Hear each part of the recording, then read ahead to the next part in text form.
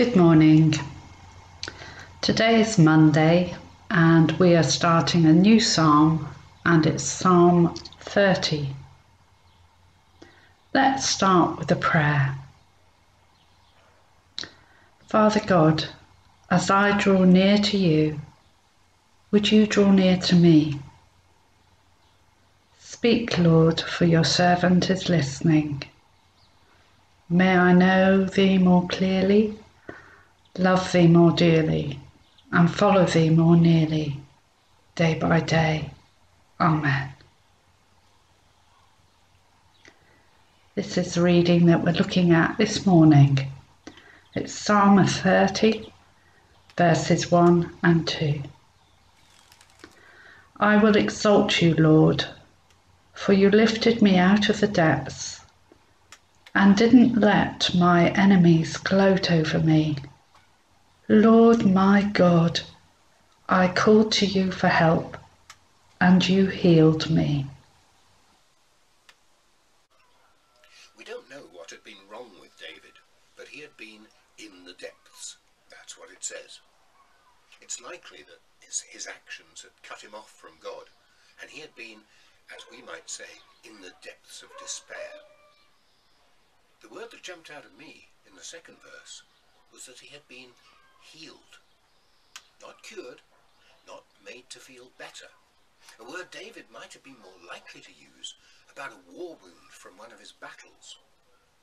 Yet here it seems likely to have been his spirit that was wounded, and his spirit that was healed. Even today, about 3,000 years after that was written, we still have signs put up to remind us, intelligent modern people, that not all illnesses are visible. And yet David knew all those years ago that a wounded spirit was just as real as a wounded body, that mental and physical illnesses are as real as each other.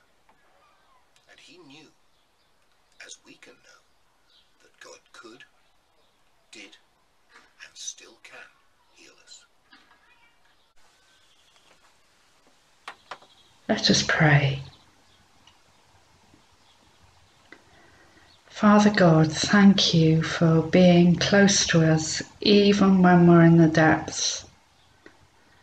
And I pray, Father, for you to lift out those people we know who are suffering from any sort of illness, but particularly this morning, Lord, we pray for people we know, for friends and family who are suffering from any sort of mental illness. Father, be close to them. Lift them out of the depths. And this morning, I pray that you will enable me to live this day to the full. Help me to be true to you in every way, and to give myself away to others. Help me to be kind to everyone I meet. Help me to love the lost in all I do and say. Amen. Let's finish with the Lord's Prayer. Our Father, hallowed be your name. Your kingdom come, your will be done, on earth as it is in heaven. Give us today our daily bread. Forgive us our sins as we forgive those who sin against us. Lead us not into temptation, but deliver us from evil. For the kingdom, the power, and the glory are yours, now and forever. Amen.